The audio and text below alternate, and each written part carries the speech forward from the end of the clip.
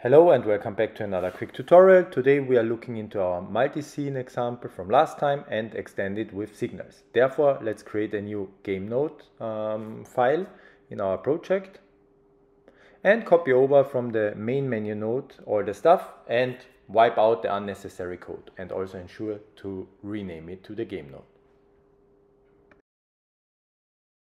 And of course, as usual, once we are done with the refactoring, let's try to build it and see if we have access in our Godot editor to this particular new created class.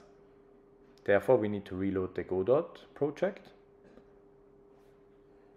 And we change the type of the game scene to our new game node. In general, signals are a very comfortable way to connect components between each other and send one message to the other one. But before we do that, we will most likely do it within the ready method. But before we do it, let's quickly heading over to our player and reduce the velocity of the gravity. Because what we want to try to do is, as soon as the player is hitting the ground, we want to remove it. So now heading back to the game node, we will finally do some extensions there. I will just quickly show how signals are in general defined. So you need to use this signal macro and then call a method signature or declare a method signature. Let's say in that case onPlayer did collide. We most likely will move it later to the player anyway, but I just want to highlight quickly how to declare it. And in the ready method, we will connect it with the connect method. And as an argument, you need to pass the proper signal name. And then you would actually see, or you can then define a callable, which is the base component, which will be called afterwards when the signal is emitted.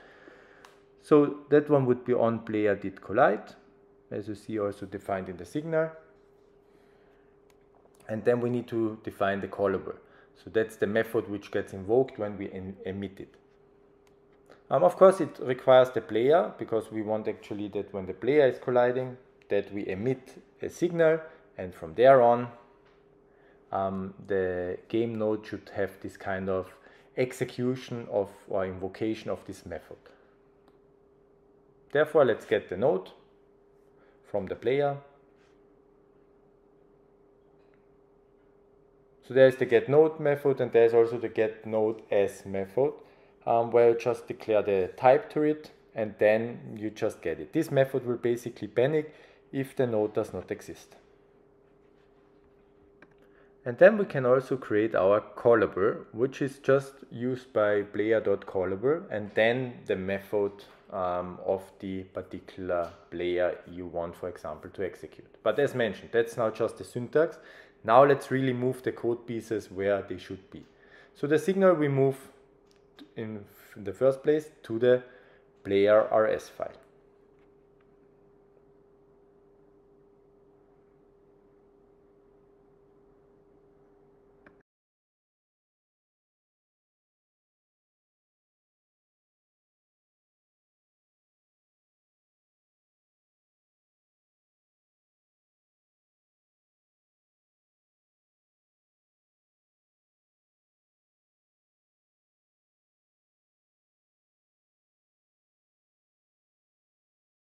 Once completed, we are going back to our game node and then define that we want to connect the particular method of our game node with this kind of event. Therefore, we use the player, define the signal with the .connect, and then of course we call the callable, which is referring to this player did collide with static body, as you see it here in the implementation of the game node.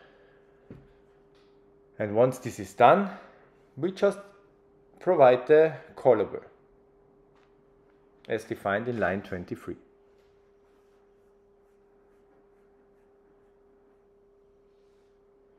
And now what we want to do here, we could, for example, free our player. So therefore, we just copy over the line 25 to have the player also in this method underneath.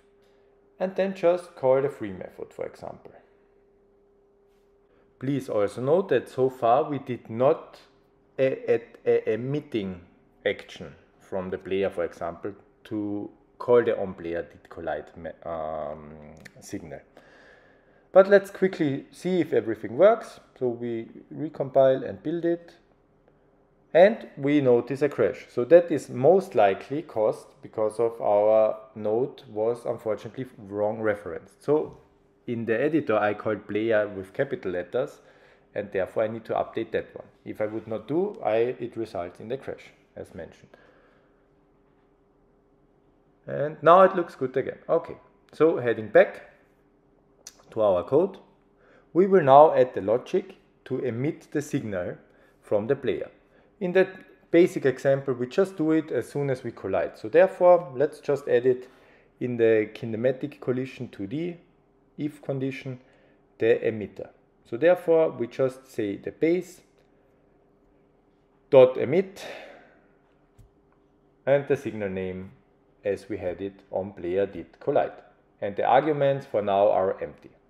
We will heading back to the arguments in a later episode where we potentially will connect it with a ECS. Then these arguments are at least quite useful. But that's a bit out of scope for now. So after the testing, we notice that there is an error happening, and we can see, okay, this is because of the free method. So therefore, we should not free the player. We just will use the remove child directly from the game node and try the whole thing again.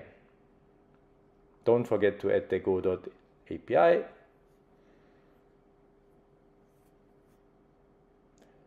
And because we are using here get node s and we do a specific cast, we should actually make the generic one. So we try to get a node without the type, which is then just a basic node.